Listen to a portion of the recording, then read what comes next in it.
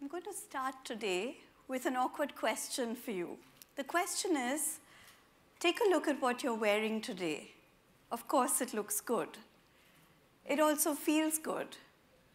But is it good?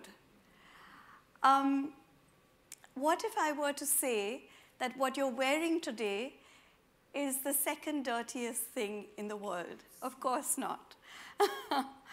But this is exactly what a leading fashion designer told an audience in New York last year. The clothing industry is the second largest polluter in the world, second only to oil. Throughout the life cycle of a garment, from manufacture to the use, and finally the disposal, lots and lots of natural resources, energy, and water go into the making of what you're wearing. And where does it all end up?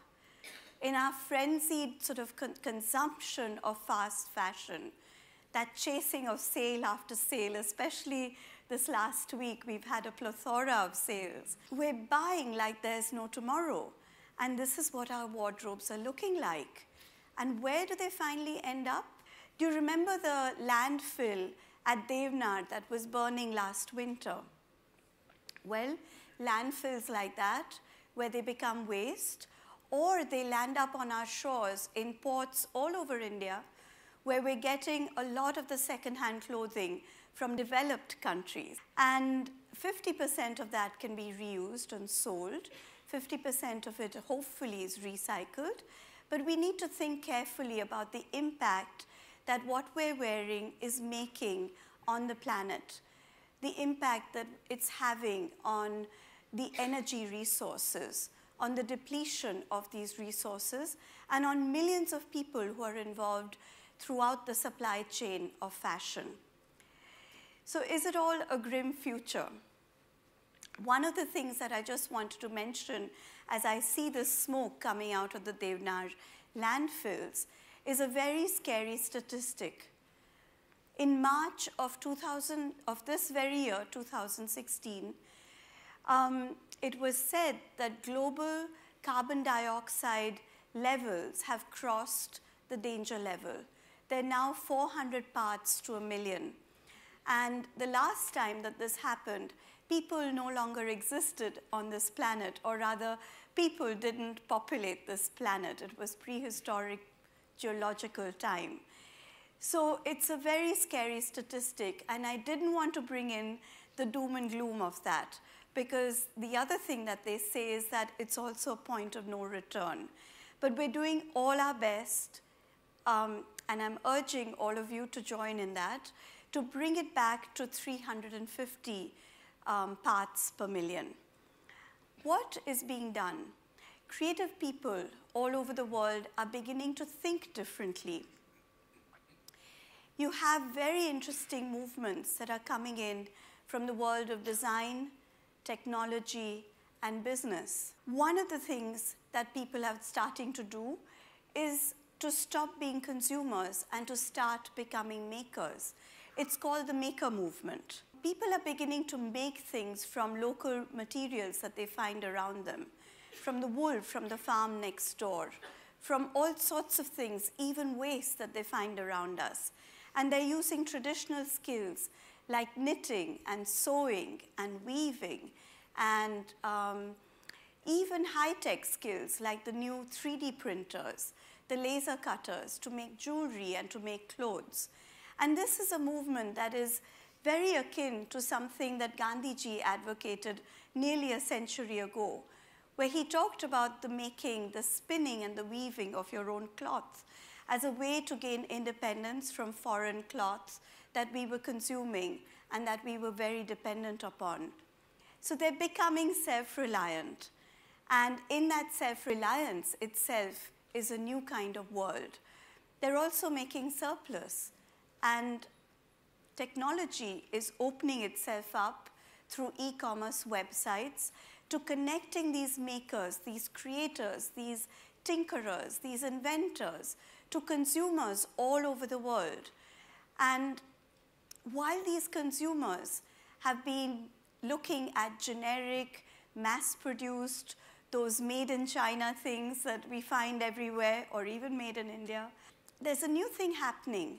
People are looking for one-offs. They're looking for handmade. They're looking to reconnect with other people.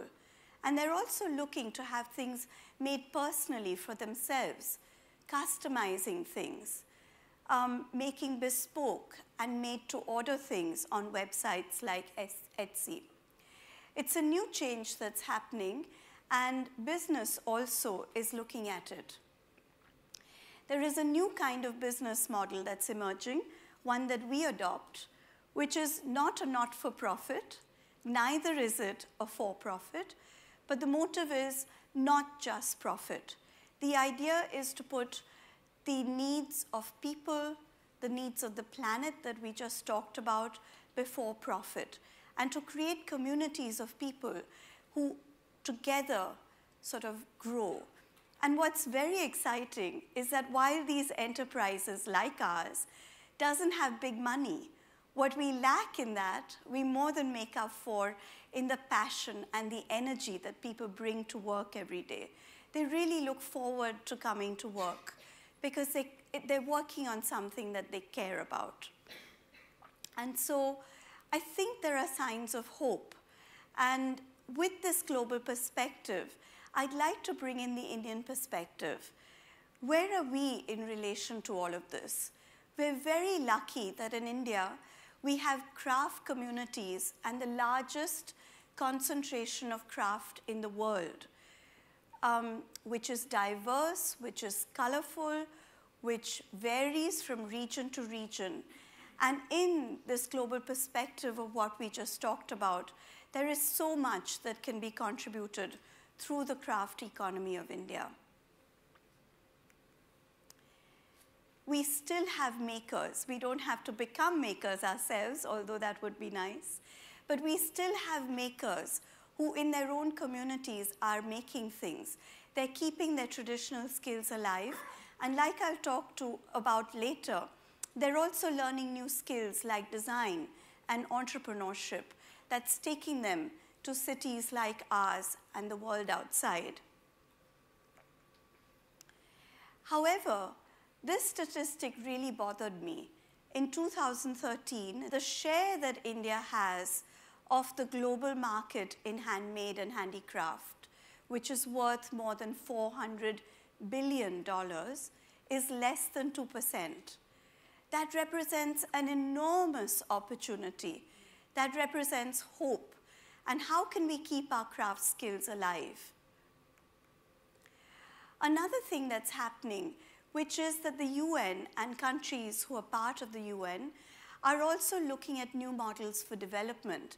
And our craft economy is aligned beautifully to that. So last year, the UN launched what they now call the global goals, the global sustainable development goals. And this is completely different from the previous way in which development was measured, which is the gross domestic product, the sum total of the goods and services that are produced in a country per year. And instead, it's looking at what is the well-being of the ordinary people in the country. And there are measures like no poverty, the end of hunger, gender equality, economic and social growth, even responsible consumption.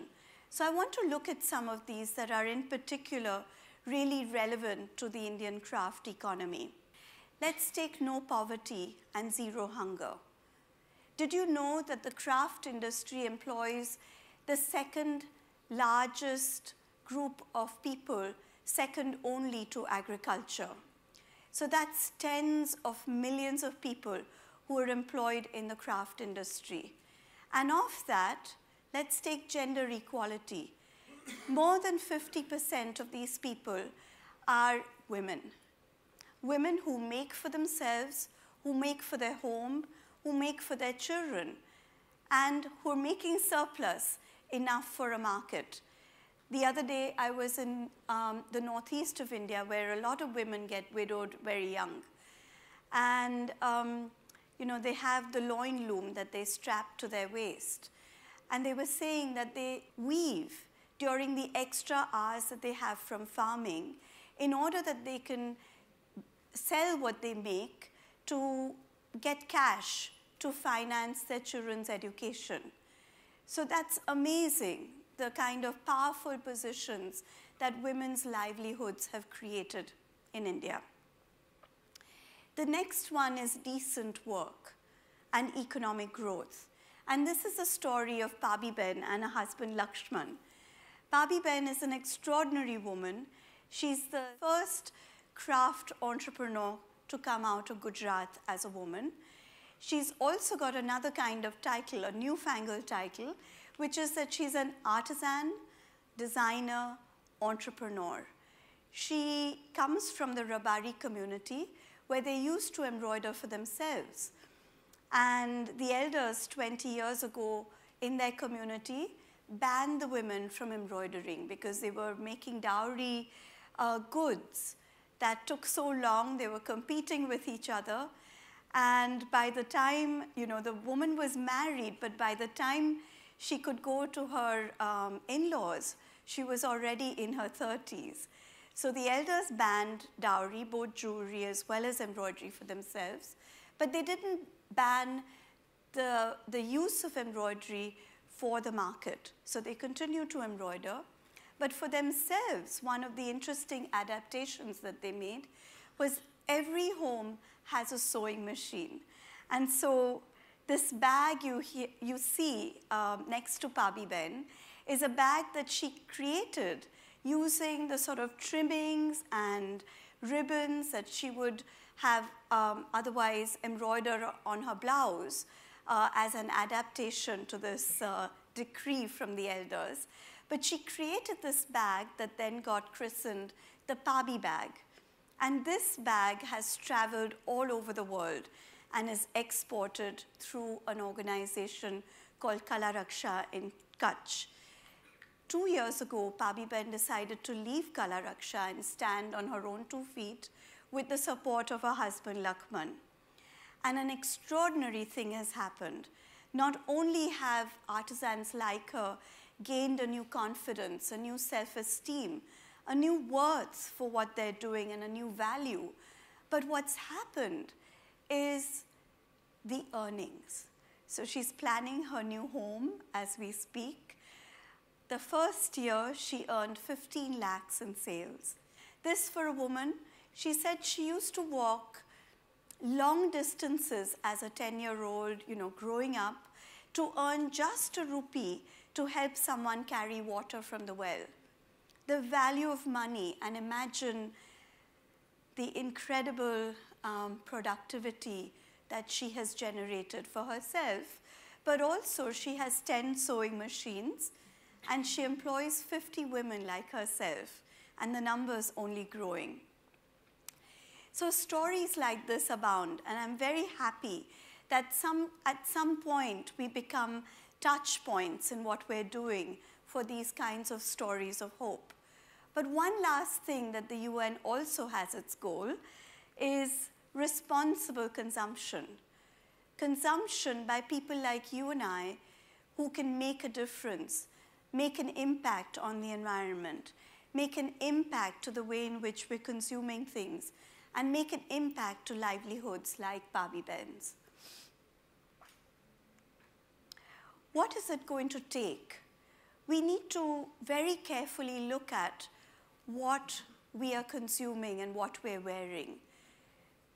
Think about the impact that is produced when you wear synthetics. Man-made processes take a lot of fossil fuels, and carbon emissions are the result.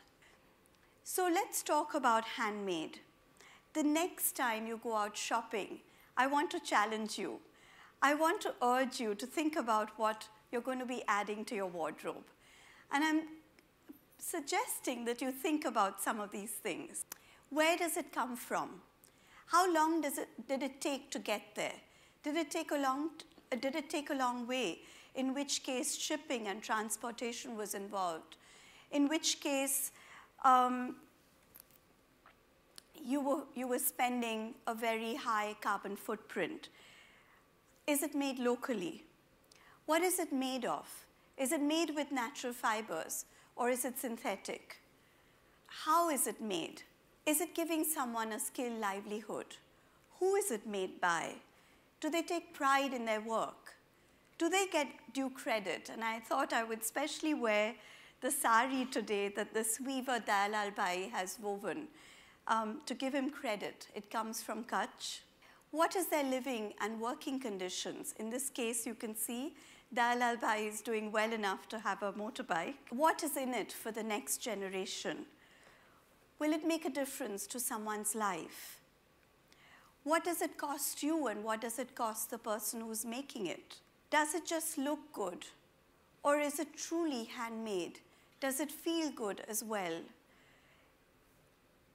Be careful and beware of imitations, because as the handmade begins to trend, there are as many people and more who are not making handmade and who are making the look and the feel of handmade.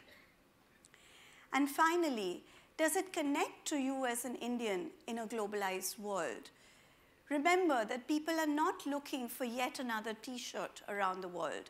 In the stores in Tokyo and Hong Kong, Bombay, London, New York, San Francisco, people are looking for something unique.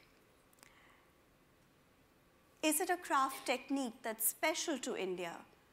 Is it something that is different from global competition?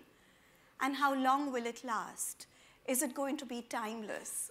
This is important that it doesn't end up in the landfill. So the next time you think of buying something, think about some of these things. And I'm sure that you'll not only look good, but you'll feel good and you'll be doing good. Thank you.